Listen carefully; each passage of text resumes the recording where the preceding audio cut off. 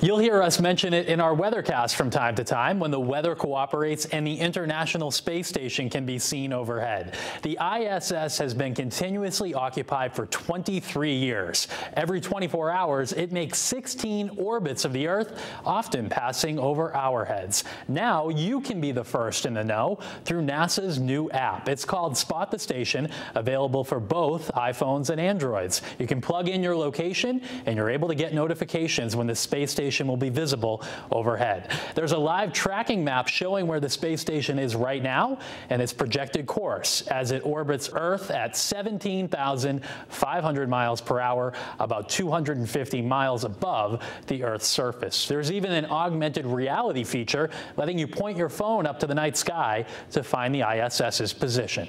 Plus, it's free of cost, developed by NASA with the goal of bringing science to more people.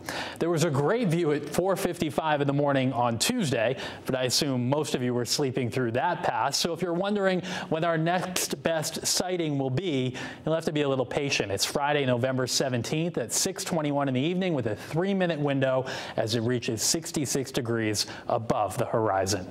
For more on how to find the app, we invite you to visit our website, fox61.com. There's a story there with all the information you'll need. I'm meteorologist Ryan Breton, Fox 61, Connecticut's news station.